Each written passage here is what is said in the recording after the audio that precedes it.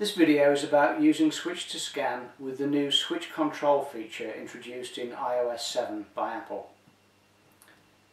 Switch2Scan was originally introduced to allow users to scan using voiceover mode.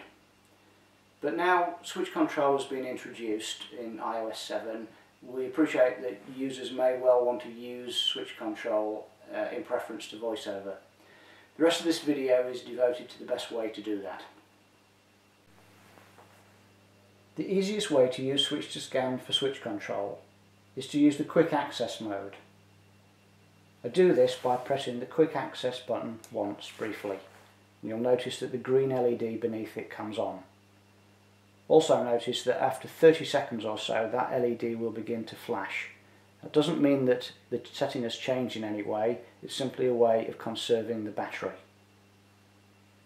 Once we're in this mode, the sockets have become fixed function and the normal voiceover operation of Switch2Scan has been suspended.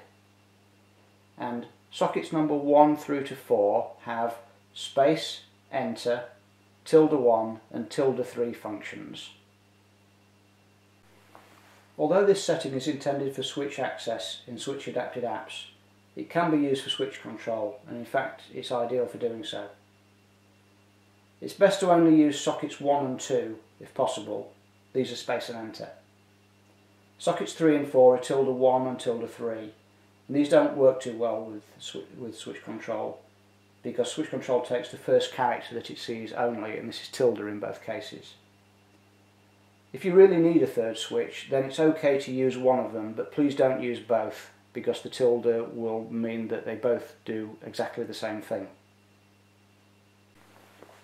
First of all, I'm going to set up and demonstrate manual scanning. First, it's very important that we ensure that we're in quick access mode. And as you can see, the green LED is already flashing, so we must be in quick access mode. Now we go to Settings, General, Accessibility, Switch Control, and at the moment we have no switches configured.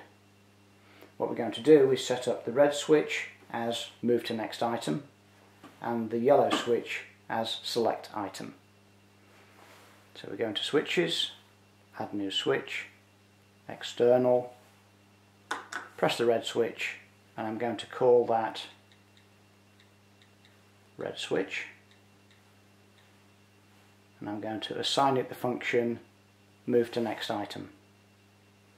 Similarly, I'm going to add the yellow switch. I'm going to call that yellow switch. This can be anything at all, but it makes sense to name them after the functions and the colours of the switch that you're actually using. And I'm going to assign that to Select Item. And that's it, I'm all set. So now if I go back to Switch Control main menu, I'm going to turn off auto scanning. I've got a switch set to Move to Next Item, and therefore that's a manual scanning feature. So by turning off auto scanning, that will now be configured correctly. Turn on switch control, back to the home screen, and now I can scan freely line by line. When I get to the line that I want to scan within, select, and then I can scan within the line. Notice that when I get to the end, a further press of Scan to Next Item gives me a dotted cursor around the whole line. If I select Item at that point, then I come out and I can again scan line by line. Once I get to the app that I want to launch,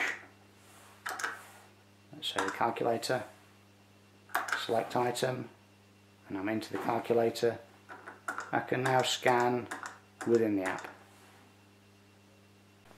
So now to set up and demonstrate auto scanning. Once again, I need to make sure that the quick access mode LED is either lit or flashing. Once I've done that, I can go to Settings, General, Accessibility, Switch Control, and at the moment I have no switches set up. In this particular example, I'm going to set up one switch, the yellow switch, and I'm going to assign it the select item function. So I go into switches, add new switch, external, activate the yellow switch, and I'm going to call it yellow switch.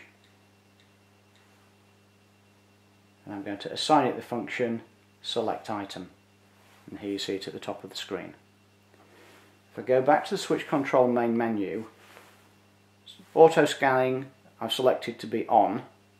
That's because we have no other means, no switch to get us to either the next item or the previous item.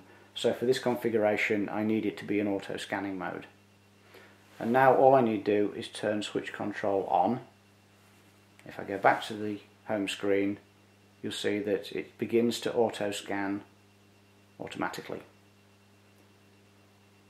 When I get to the line that I'm interested in, if I press the switch, then it will then begin to scan within the line. Once it's got to the end of the line, you'll notice that you get a dotted cursor around the whole line. If I press the switch at that point, now, then I go back to scanning line by line. In this example, I'm going to launch the camera app. So I scan to that line, and then scan to that app within the line, and I'm into the app. And notice how it scans automatically within the app as well. So I can wait for it to come round to the shutter release, which is the white circle on the right hand side, and then I can take a picture.